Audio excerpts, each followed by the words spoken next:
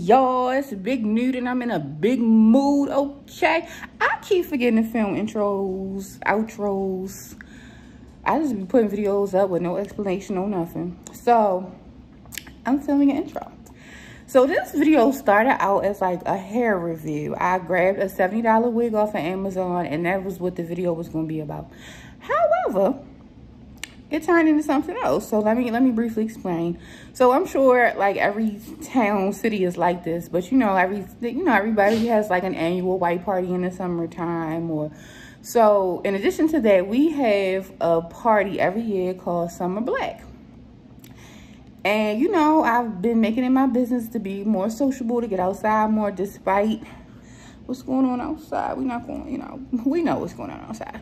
So when the Summer Black party got posted, I was excited. I'm like, oh shit, let's go to Summer Black. It's my favorite color to wear anyway. I already had black outfits in the closet that with tags on them. Like, it was pretty much a no-brainer. So then I was like, oh, this wig is, because I got a 613 like blunt bob cut wig. So I was like, this is really going to pop with all this black. So throughout the video, like, I'm going to do voiceovers, but basically it was a fail. It was a whole fail, and it wasn't the wig's fault. It was my fault for using some old ass hair color, which, don't do that. Learn from me and don't do that. But it turned into like an awesome mistake, and that's how we got to that slime color. And then at the end, I did add a little like vlog footage for you guys from the party. The party was wiggity whack, even though we got there. The party was from 6 to 10. We got there at 9.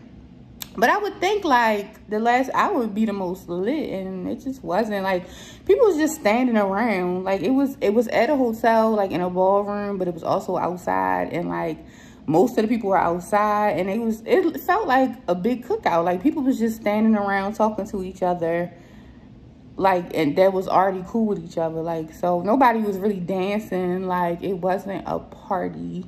I was trying to go catch a vibe, have a little fun. That was my first time like really going out since everything happened. But even though the party was wiggity whack, we still went outside and we still enjoyed ourselves, because that's what the fuck we gonna do anyway, despite this whack crowd. And it's probably the same thing going on in like most cities, where now everybody's just so bougie, so like uppity, so very much like, you can't sit with us, like, and it's like, for what? It seemed like the guys was there for the guys, and like the girls was kind of trying to have fun, but the guys was really like peacocking around the party. Like, they wanted people to see their outfit, and like very like the popular people in the city, the promoters, like, them kind of people, like very much like, let's do another lap before we commit to a location. Like, they was giving that, and they was giving it to each other. And I watched them. Like, I would watch like, a really pretty girl walk by, or a girl with like a really nice body walk by, just to see like if the guys paid them any attention, because they sure wasn't paying me and my homegirl no attention. And mind you, this is an all black party, and we the only people there with colored hair. Like, she literally had like ice white hair, and I have lime green hair, and like they wouldn't even look our way. And I watched them, and they didn't look in any women's way. They really just weren't there for the women. So I feel like Baltimore is turning into an Atlanta with these guys on down low, because yeah, it's something. But anyway, we didn't go for the guys. I'm just noting. You'll see it in the footage later. I did manage to get a few clips. So yeah, also got my grill by Johnny, you know what I'm saying? He just left the crib. He flew in from Texas, Psych. The Gap is leaving, y'all. The Gap is leaving. I just really want to get my teeth really straight and really like healthy and together. I thought about getting veneers, because they're literally cheaper than braces now. My braces were $5,800. You can go get some veneers for $3. But they not gonna be able to close up my gap. I got some teeth missing, some side teeth. Don't tell nobody. So I'm on my healthy teeth journey in the meantime, between time. But like, how y'all like them? Let me know. Comment down below. I'm getting used to them. I think they're cute. I really like them. So, thanks for hanging in there. This is a long ass intro. Like, maybe that's why I don't film intros.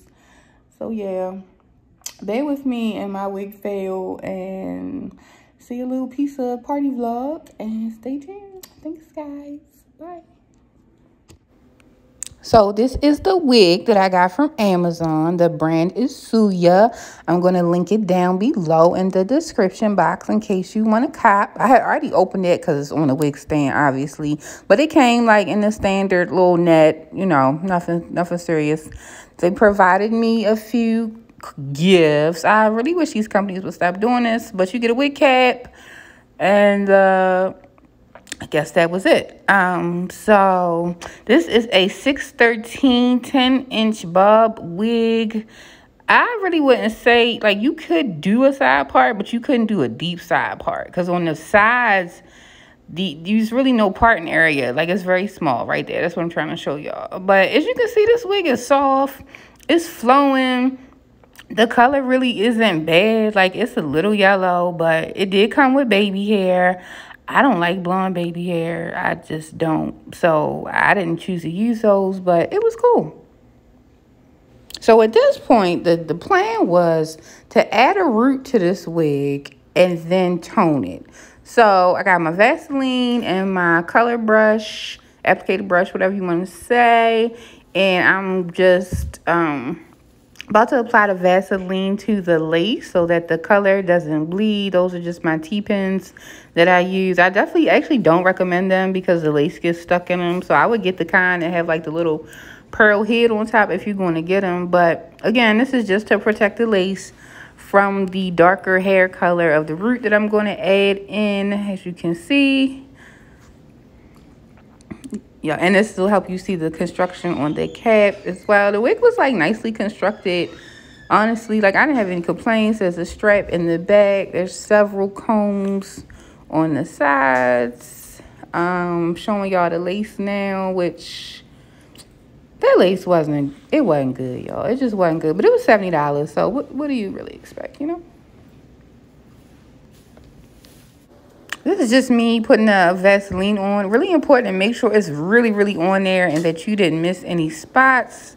Because you do not want that color on the lace. And then why did I put this outfit on? It's like the most unflattering outfit ever to film a video in. Like, why? I look like Big Mama. But, you know, whatever. We're going to move on. So next, I'm about to apply the color. So I have a bowl. This is this color 2 in.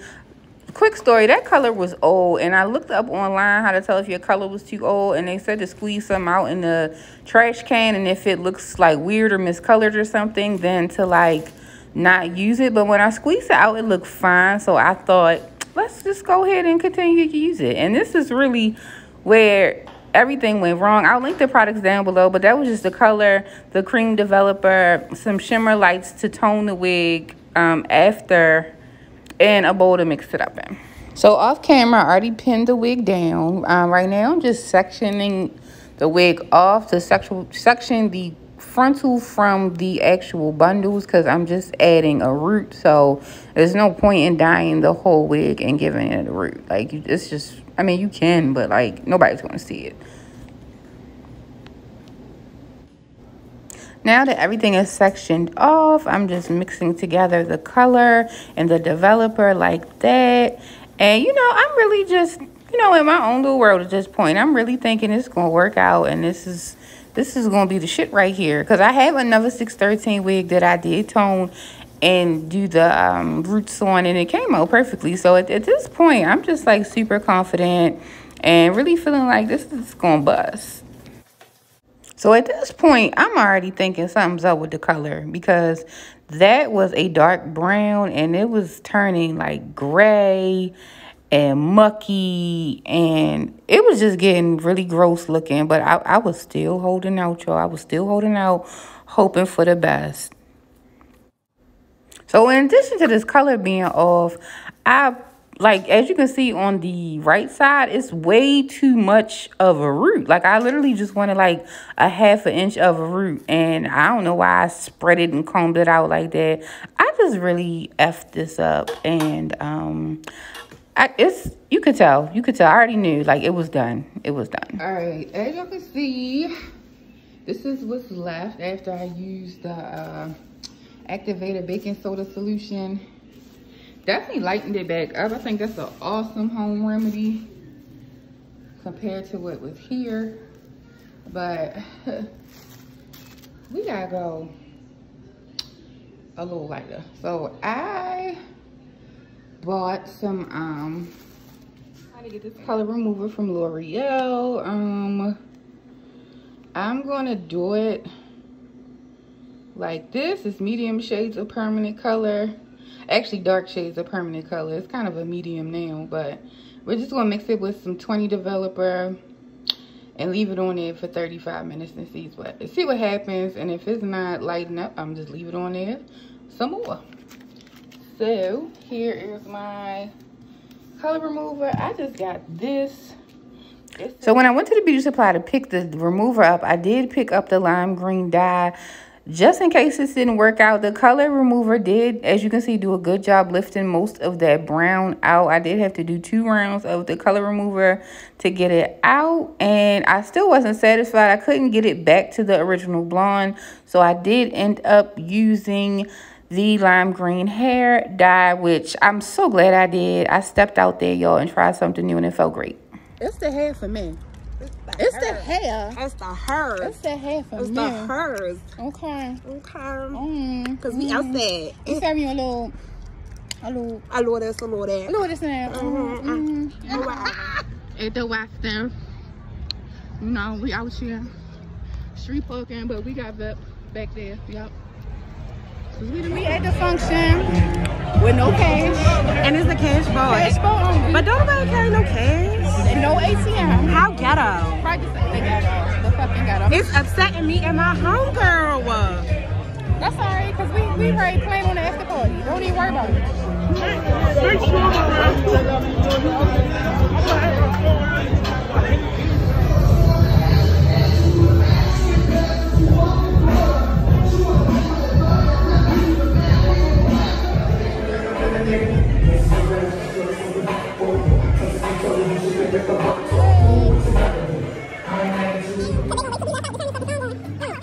So at this point, we hungry, we leaving, and we end up on Baltimore Street because that's the only thing that was open, and that shit was a mess. So y'all know this is the Strip. This is Baltimore Street where all our strip clubs are, but like, it was so much going on. Like, just, I couldn't even believe I hadn't been down here in so long, but it was just really, it made me sad. It made me sad for my city because the block used to kind of like be lit, and now it's just like a wasteland. And it was a bunch of junkies, and it's just like young homeless people, and just like people scattering like roaches from side to side, just like big drama. That's it. Y'all comment, like, and subscribe, and I can't wait to see y'all on the next one. Thank you so much for my new subscribers. Each and every one of y'all counts. I love reading y'all positive messages, and I like knowing that I'm helping y'all. So like, thank you for subscribing, thank you for watching me, and I'll see y'all on the next one. Bye.